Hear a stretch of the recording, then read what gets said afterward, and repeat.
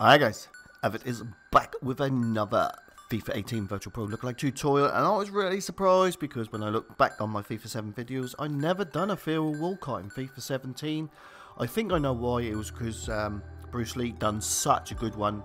You know, you all might as well have copied that one, and obviously no point me doing it because I didn't think I could better it. And you know, sometimes you've got to just let other people take the credit. This one is from scratch. I'm not 100% happy with it, but that's because I'm not used to seeing Theo Walcott look like this. But obviously I've now seen his Everton pictures. Obviously this is why I'm doing it, because he's just been confirmed as transferring to Everton. Wikipedia says his number is number 11, so I apologise if that is wrong, guys.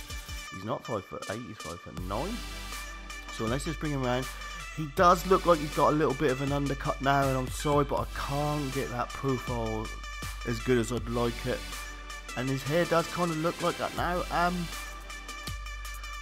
I actually like this one better with the undercut than with the clean on it, which obviously he's now got the undercut now. But I'm so used to seeing Theo Walcott with very short hair, so he's going to look very different to me. I've not seen him play lately for Arsenal. I'm just going by the picture that I've seen. I'll flash it up now actually, just so that you can see the picture that I was trying to replicate. I hope you like it. If you haven't already, guys, my episode 3 of my VFL Celta Vigo series was out earlier today. You're getting a double upload today, guys, just to show you I am still doing lookalikes. It's just that I've got problems with my neck at the minute, and it does make it hard to edit videos for a long time. So I hope you like it. If you do, hit that like button for me, guys. I'll leave you the settings and see you next time.